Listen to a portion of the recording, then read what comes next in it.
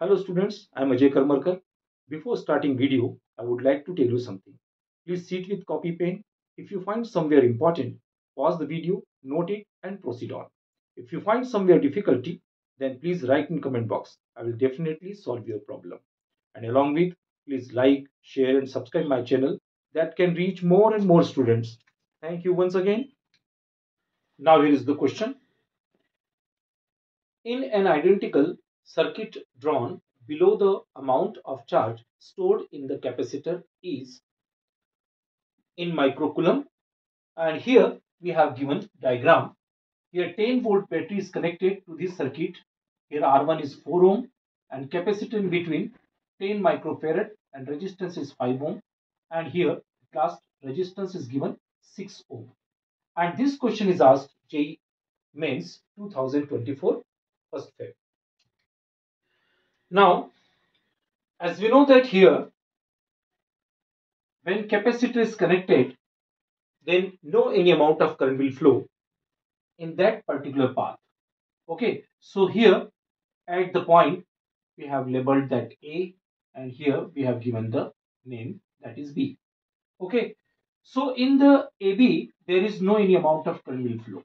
Only this capacitor become charged, and we have to calculate charge in microcoulomb. Okay, so let us first we have to find out the amount of current will flow that is in outer circuit, and how we can calculate. Let us we have redraw this diagram, and here input 10-volt battery. Here R1 is connected 4 ohm, and this is outer resistance, that is R3, is given 6 ohm. Okay, so let us first we have to find out the amount of current will flow in this path, outer path. Here this resistance R1 and R3 are in series, so therefore net resistance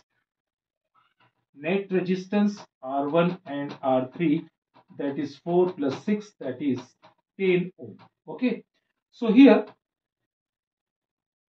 amount of current I equal to V by R. What is input potential? That is 10 volt. Resistance, that is 10. So here the current is 1 ampere flow in this outer path. Is it okay?